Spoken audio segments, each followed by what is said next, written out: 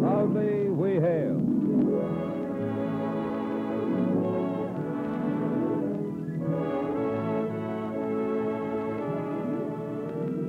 And now another Proudly We Hail, one of radio's outstanding dramatic half hours, starring Lee Tracy, and presented transcribed by your Army and your Air Force.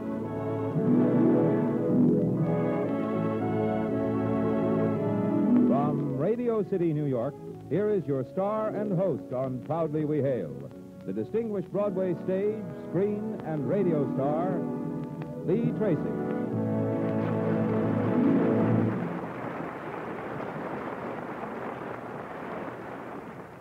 Thank you, Kenneth Banghart. Hello, everyone. Welcome again to Proudly We Hail. Lee, our play is titled Hideaway, and just before we went on the air, you mentioned something about this play being somewhat of a busman's holiday for you. What's the story? Well, Ken, it's exactly that. I play an actor. It's a fast-moving story, Ken, and I think our audience will enjoy it.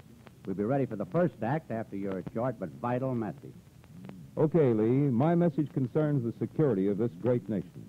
If we're to live in peace and freedom among ourselves and with other nations, the cooperation of each and every one of us is needed now. One way that the young men and young women can do their part is by joining the United States Army. Visit your local recruiting station. They'll gladly tell you how you can serve both your country and yourself now when you're needed most. And now, with your star Lee Tracy in the role of Charles Terry, your Army and your Air Force present the Proudly We Hail production of Hideaway.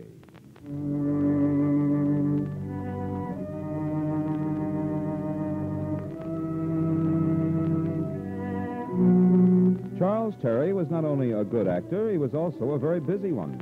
Commuting between New York and Hollywood was a regular habit. A play here, a movie there, a guest appearance tour somewhere in between. Round and round he went. And finally, one spring day, as he sat in a producer's office, a sudden realization came to him. It may have been brought on by the clouds of unappetizing smoke that busily fogged the room. Harry Beck, Terry's manager, wore a cigar as though it were a garment. Terry often said if cigars were taken away from his manager, he'd shrivel up and blow away. Well, at any rate, the room was full of smoke and noise when Charles Terry shut his ears on the bedlam around him and had his dream. I'm telling you, it's a sensational part. I feel Who's lousy. chiseling? We're not chiseling. Matter We're of off from fact, I What feel more did you want? downright awful. Upon reaching this conclusion, Charles Terry expanded on it. He gave it some deep thought. It's a sensational part. The guys I think discovered I'll dead on go the see beach a in the first doctor. act. They talk about it. I need a Well, checkup. what do you expect anyway? Hey, Charlie, where you going? I need some air. Hey, wait a minute. You don't need me. You two settle Well, it. what do you mean? You just can't get up and walk out of here? This is important. Good. You'll be important. I'm going for a But walk. the play. It's a fine play. I'll do it. Hey, come back here. The guy's gone nuts.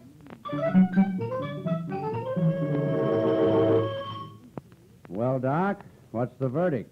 Sit down, Mr. Terry. Cigarette? Oh, will I need one? Oh, no, not really. Well, don't look so grim.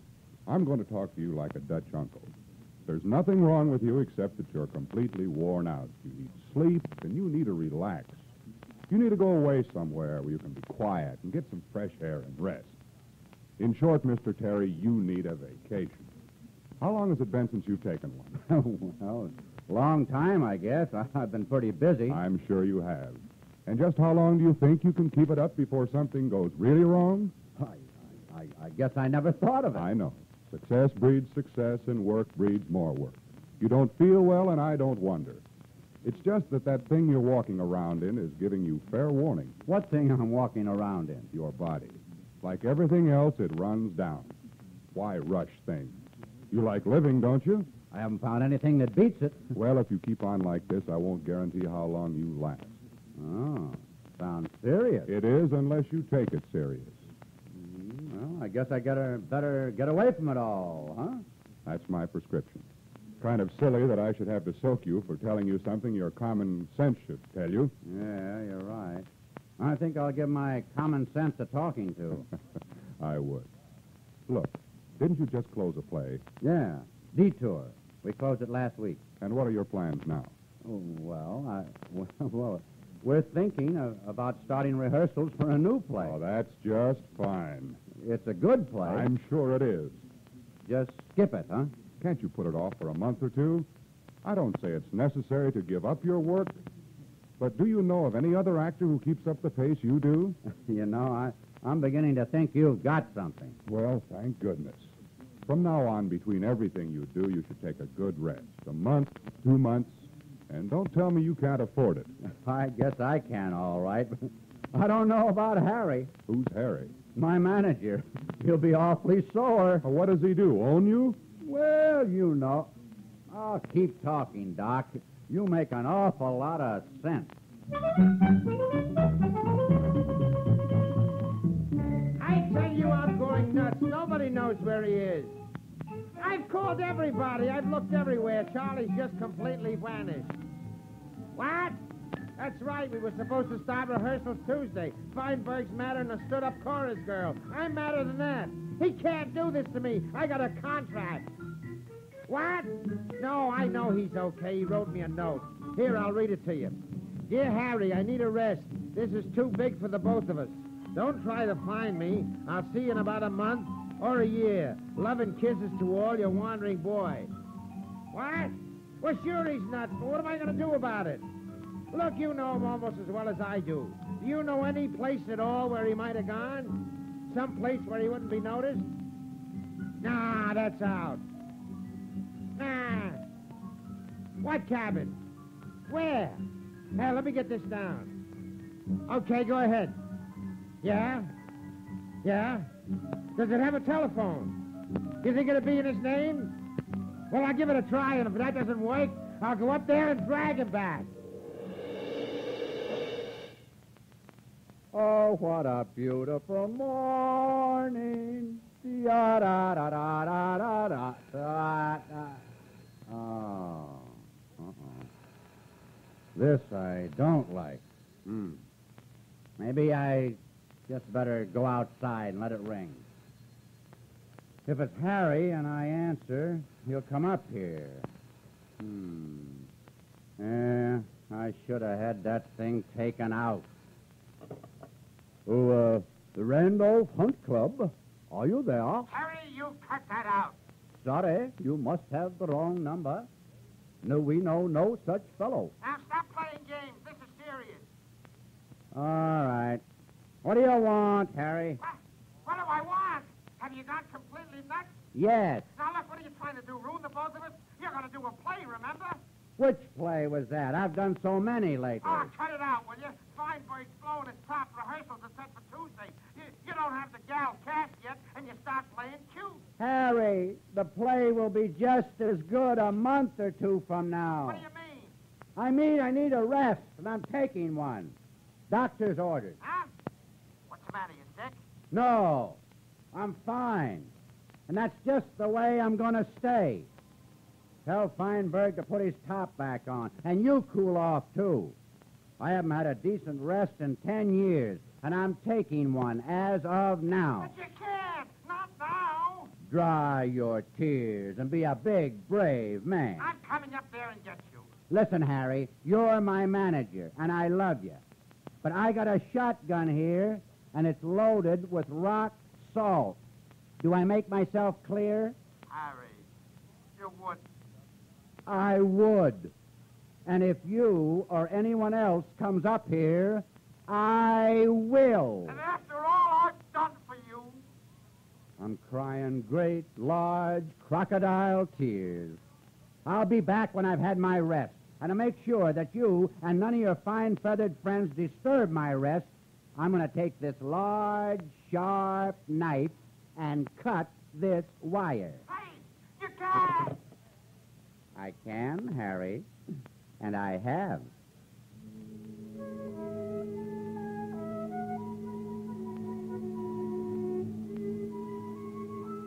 Oh, me. Oh, boy. Why did it take a doctor to think of this? Why couldn't I do it all by myself? This is the life. 2 weeks of peace and quiet. I think I'll have 2 more. And then maybe 2 more after that. Maybe I'll never go back to work again. Oh, me. Oh. Wait. What? All right, take it easy. Please hide me. They're after me. What? Who? Close the door. Lock it quickly. Who's after you? Who are you? What's this all about? Oh, please don't ask questions now. There isn't time. Isn't there some place to hide me? How about the closet? Oh, no. That's the first place they'd look. Who will look? Is there a cellar? No. How about the wood chest? Oh, that'll have to do. Oh, please don't let them get me. Would you light long enough to tell me who the devil's after you? There isn't time. Will you please understand? Here, let me help you. Now close the lid. And don't let them open it, please. Polite girl. What's this all about? Here come the hounds. Oh, maybe I'd just better hold on to this shotgun for ballast. Coming, Mother. Well, good evening. Good evening. Sorry to bother you. My name is Shay. This is Hank. How do you do? Now, what can I do for you? May we come in? We can talk better inside. All right. We'll all talk inside. You live here all alone? All alone. And your name is... I'm Henry IV of France, in disguise. A comic. My name is Terry, Charles Terry. Now, what's the trouble? Stop looking around my living room like you're on a treasure hunt. Hank. There's a bedroom in there, the kitchen's out there, and the bath is off the kitchen. Sorry, Mr. Terry. We're looking for a young woman. Her name is Catherine Richards. She's worth about $10 million, and she's nuttier than a fruitcake. Oh. Who do you represent? I should have said I'm Lieutenant Shea, and this is Sergeant Hink of the police department. And, of course, you have something to prove it. Yeah, this'll satisfy you. Oh. Looks very nice. We traced Catherine Richards to the path that leads up here. She isn't here, is she? No. Unless she came in when I wasn't looking. Well, what do you want her for? Her uncle is trying to keep her out of trouble in a mental institution. We just want to take her back to him. You say she's kind of off her rocker? But good. Thinks we've been hired to bump her off. Thinks her uncle's after her dough. Sweetest old guy you'd ever want to meet. You're from the city, of course. That's right.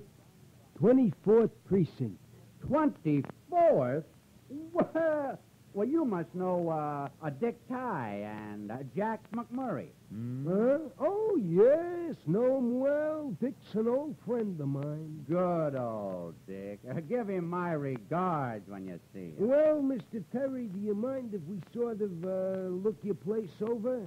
She might have snuck in when you weren't looking. Well, according to my old friend Dick, Lieutenant, you've got to have a search warrant to look over my humble little home. I think you'll have to take my word for it. Nobody's here but us mice. And if I happen to run into this girl you're talking about, I'll be sure to give you a ring. Good night, Lieutenant. Good night, Sergeant.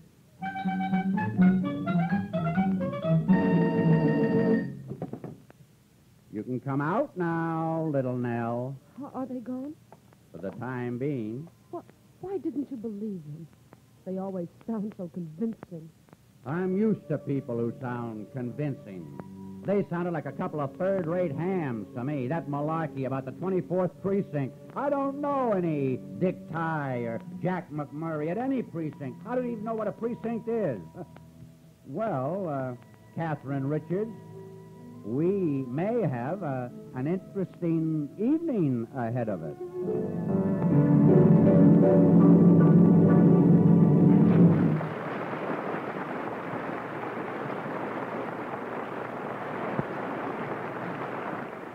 Lee Tracy, starring in the role of Charles Terry in the proudly we hail production of Hideaway, will return for the second act in just a moment. Right now, I'd like to recall the words of General Eisenhower when he took over the post of Supreme Commander of the Western European Military Forces. In effect, he asked, What is it that the free world wants more than anything else, and how much are we ready to do for it? Well, one thing the young men and women of America can do is to join the United States Army. They'll not only be helping to defend freedom, but they'll also be carving out useful careers. Yes, the United States Army offers some of the finest technical training in the world. Visit your local Army and Air Force recruiting station and find out just how you can help your country and yourself. You are listening to Proudly We Hail. And now, with your star Lee Tracy in the role of Charles Terry, we present the second Hideaway.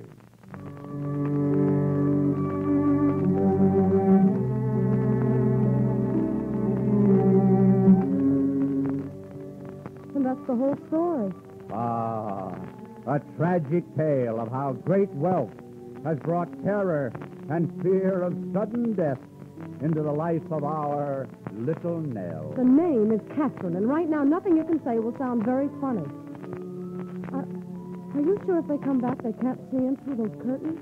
Would you like to go back into the wood box? Oh, no, but I have one very simple, but it would seem natural question to ask you.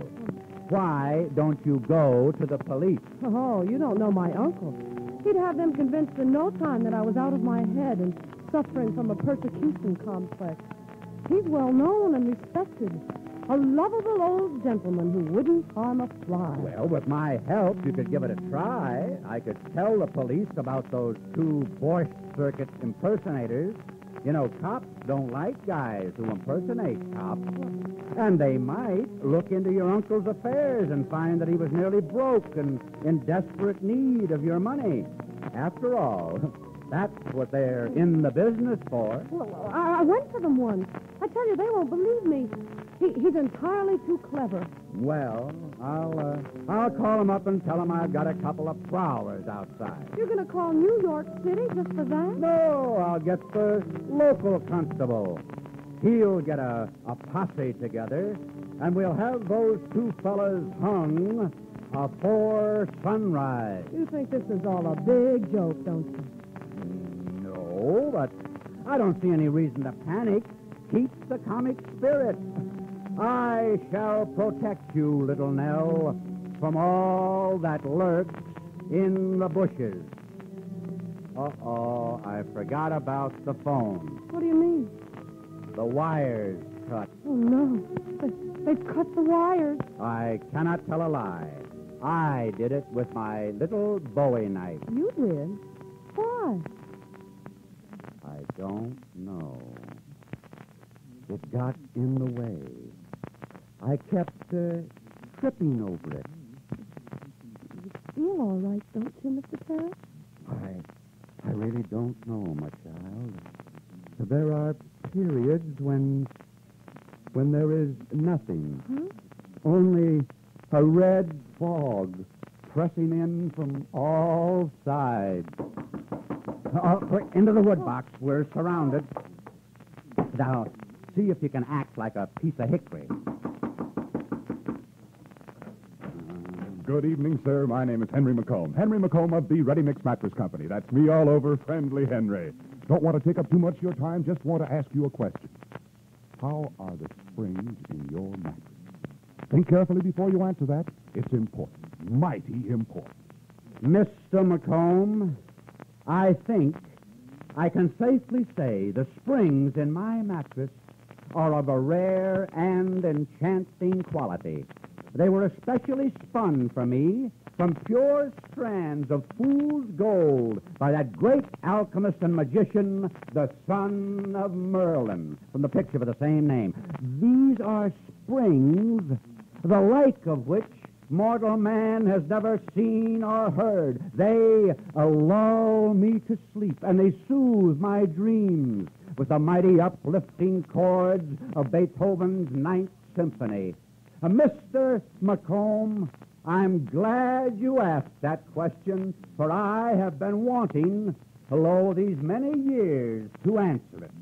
I feel grateful indeed that you've given me the opportunity. And now, Mr. McComb, good night, farewell, and may the leprechauns spring you on your way.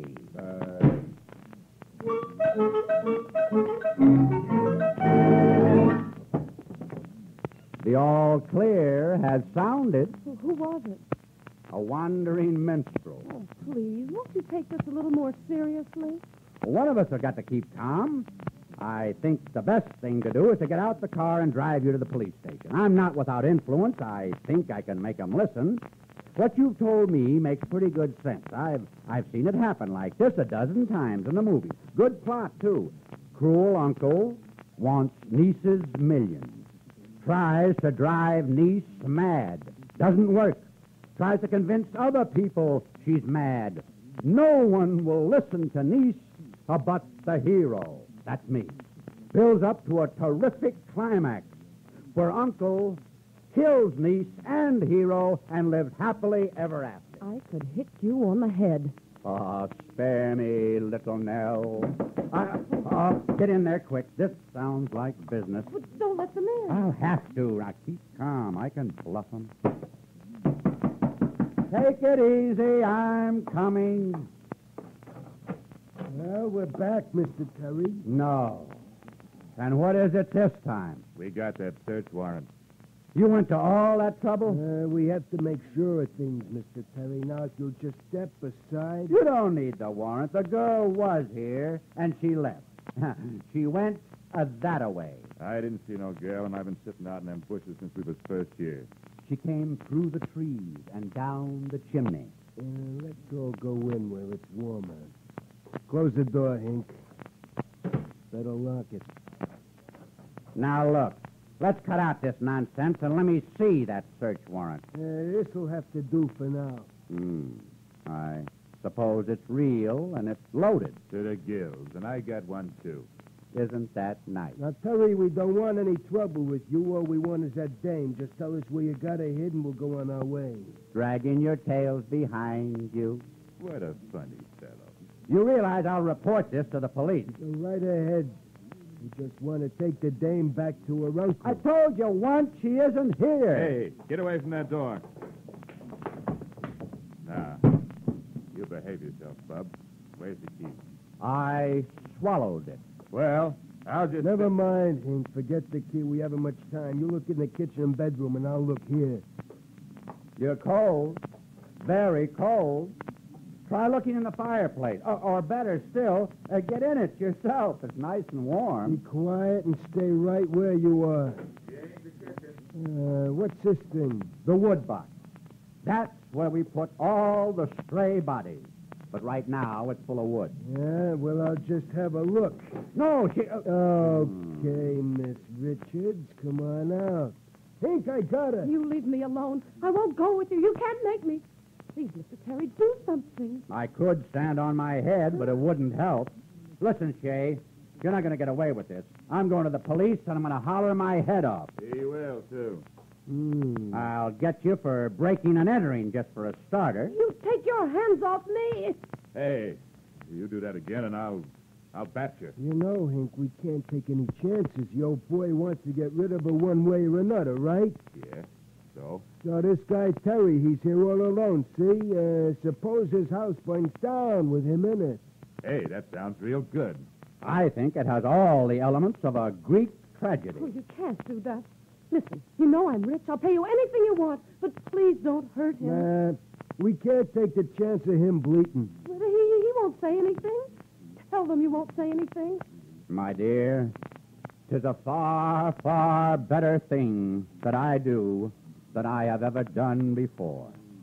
'Tis a far, far better rest I go to than I have ever known. Gee, the guy's making me weep. I'll bump you off nice and easy like, Terry. You won't feel a thing. That's sporting of you. You do anything to me, and my manager will get you. No, leave him alone, you beast. Get her away from him, Hink.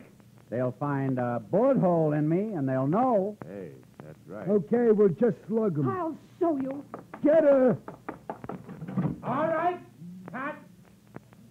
Harry. Hiya, boy. Ain't she sensational? You two guys played your parts well. You can scram now. Joe's outside. He'll pay you. Thank you, Mr. Beck.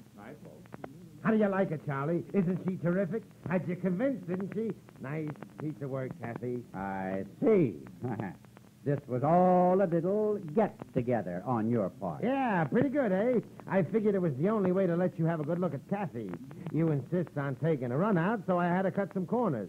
Now that you've seen what your leading lady can do, maybe you could work on the play right here and save some more time, eh? All a big act, huh? You scare me out of 50 years' growth just to save some time, huh? Now, don't get sore, Charlie. You got to admit it was a pretty classy idea. Oh, real classy. Hey, what are you doing with that gun? I told you if you came up here, what I'd do. Start moving. Now, look, Charlie, don't get sore. Put down that gun. You wouldn't shoot old Harry, not your best friend. Run! Oh, I'm shot. I'm wounded. I'm dead. Help! You really shot him. Yeah, with a blank. I hope you're not too angry, Mr. Terry. Please don't be angry. You're pretty good, Kathy. Little overdone, but not bad. You gave it all away, though. Oh, you mean you knew? Sure, but it wasn't all your fault. I'd seen Shay in a couple of things, and how did you know my name was Terry when I never told you? I wondered how you could act so unconcerned. Ha! Oh, I'm a very brave fella. Well, okay.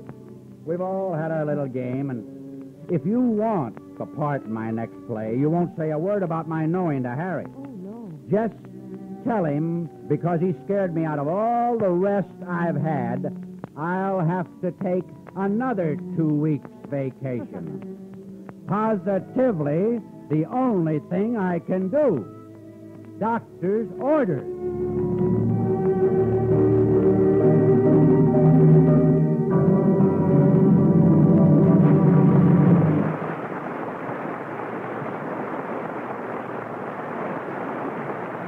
Our star, Lee Tracy, will return in a moment with a word about next week's show.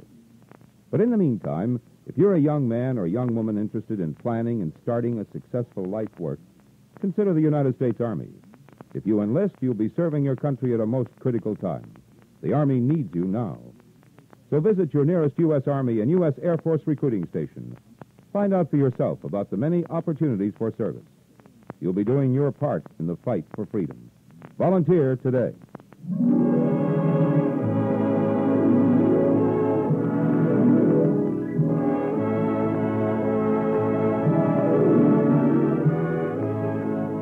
This has been another program on Proudly We Hail, presented in cooperation with this station by your Army and your Air Force. Proudly We Hail stars Lee Tracy. Hideaway was written by DeWitt Kopp. The music was composed and conducted by John Guarnieri. Proudly We Hail is directed by Charles Wilkes. This is Kenneth Banghart speaking, and here again is your host and star, Lee Tracy. Next week, join us in Egypt, searching ancient ruins for a lost pharaoh's tomb. We find the tomb, an ancient curse, and, well, it's an excellent mystery titled Call on Danger. We hope you'll be with us. Goodbye.